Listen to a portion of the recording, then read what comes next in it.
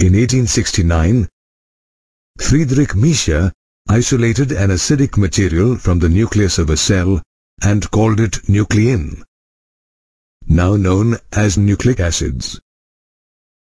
Also around the same time, Gregor Mendel proposed the principles of inheritance. In fact, Gregor Mendel, Thomas Hunt Morgan, Walter Sutton, and numerous other scientists had narrowed their search for genetic material to chromosomes.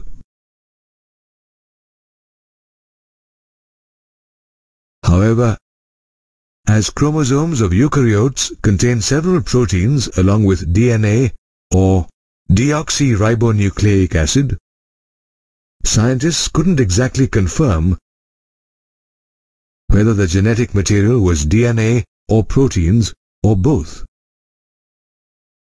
By around 1926, the search for the mechanism of inheritance of genetic material had reached the molecular level, yet the genetic material had still not been discovered.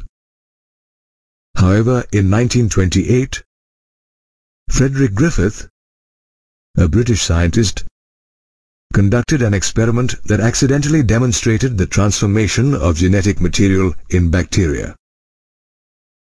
In fact, Frederick Griffith was in the process of developing a vaccine against the bacteria Streptococcus pneumoniae that caused pneumonia by inoculating the dead microbes along similar lines of Louis Pasteur's experiments on vaccination. Frederick grew the bacteria in a culture plate and found that they were of two forms, the smooth and the rough. This was because the smooth shiny colonies or the S strain of the bacteria possessed a mucus or a polysaccharide coat, while the rough colonies or the R strain had no such coat.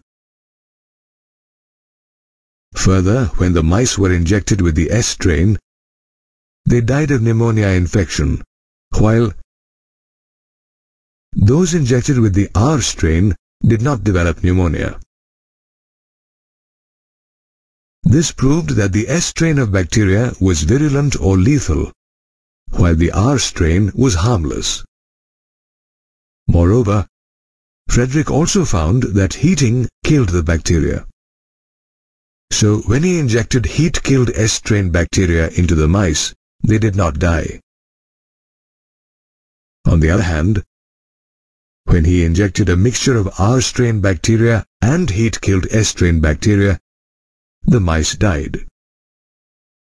Surprisingly, he even recovered the living S strain of bacteria from the dead mice.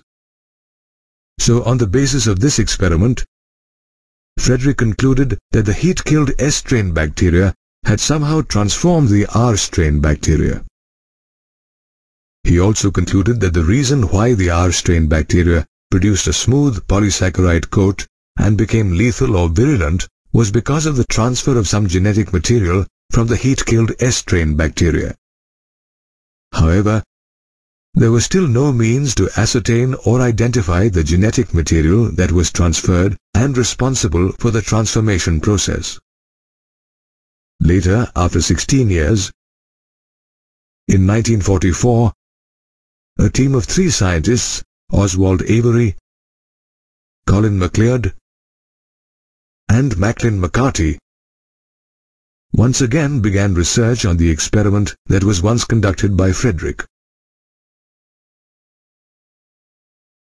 At that time, they tried to identify the biochemical nature of the transforming principle in Frederick's experiment.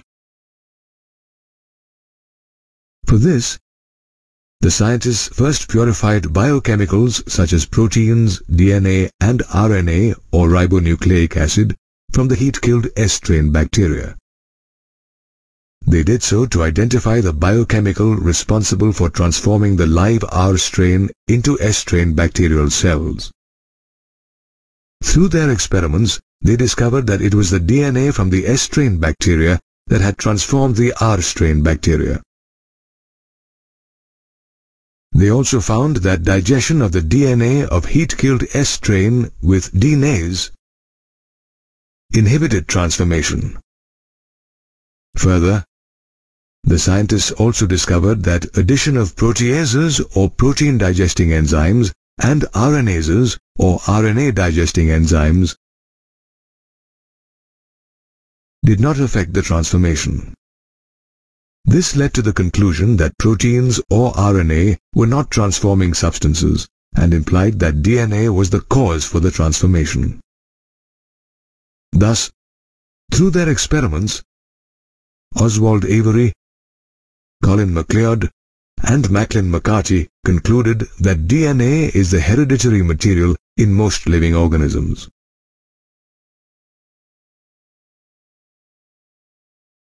Nevertheless, many biologists were still unconvinced that DNA is the hereditary material. And so the search for genetic material continued for several years and was concluded with the discovery of DNA.